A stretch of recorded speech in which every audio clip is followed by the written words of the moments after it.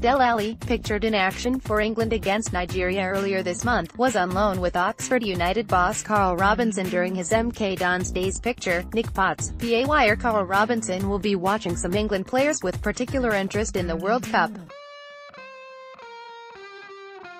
Oxford United's boss is not looking to take any significant credit for the development of Trent Alexander-Arnold and Dele Alli, citing the players' natural talent and mental strength as the reason for their success.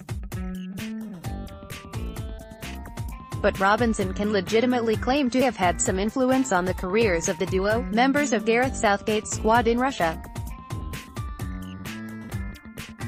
He has coached both players, albeit at very different stages of their lives, at Liverpool and Milton Keynes Dons respectively.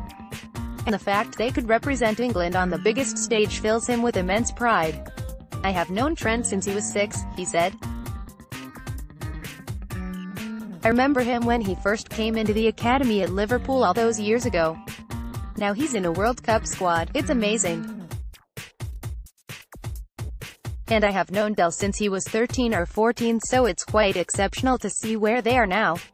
Robinson looks back with much satisfaction on his time in Liverpool's academy, not least because of the talent that has emerged. No fewer than 3 players who the U's boss first worked with as 6-year-olds on Merseyside have forged professional careers, one of whom is now reunited with Robinson at Oxford. "We signed Trent when he was a very young kid," he said. "I can still remember when he first came in, as a striker.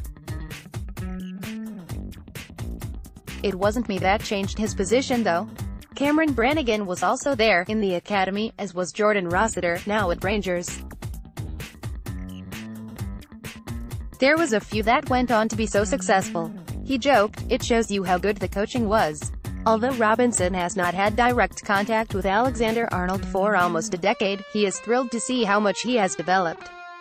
And he hopes he is given the chance to show the world what he can do, because United's boss is convinced he would not let anybody down.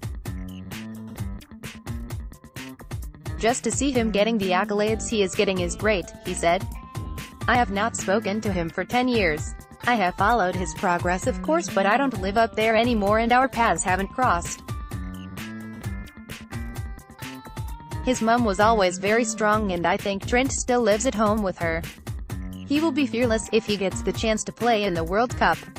That can be very good, but also a bit frightening. But I am thrilled